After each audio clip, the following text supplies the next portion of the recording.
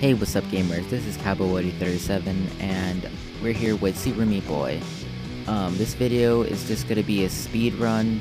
I'm gonna do the whole level 1, like all the levels, and I'm just gonna do it as fast as I can. And just to make sure that my computer's not the best, so as you can see in this video or throughout this video, I'm gonna be like not jumping. Like, I'm gonna jump to one spot and then fail and not even jump at all and get killed. You're gonna see it a couple times, and it gets further into like the game. I could probably cut some like a couple of seconds or minutes by doing this again, but faster, because I did mess up a couple parts. Hope you enjoy and have fun with the speedrun.